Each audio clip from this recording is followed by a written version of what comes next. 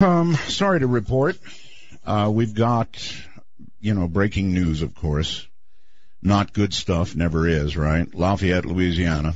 May have heard about it. Some mentally deranged person, I'm sure it's got to be that, went into a movie theater in Lafayette and began shooting.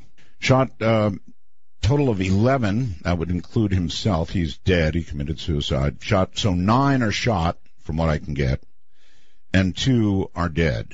And my only comment on these head shakers is this country's not doing enough for mental health. Ronald Reagan, who I really admired, did something I did not admire, and that was release so many from institutions. It's not guns, can't blame them. It's mentally ill people. I mean, think about it for just 1 second, because I certainly have, and that is, if you wanted to go out, take yourself out, let's say, and you had even the slightest inkling that there was a hereafter, would you murder a bunch of people randomly and then shoot yourself? No. And I think most of us have an inkling that there is a hereafter, don't we? Sure we do.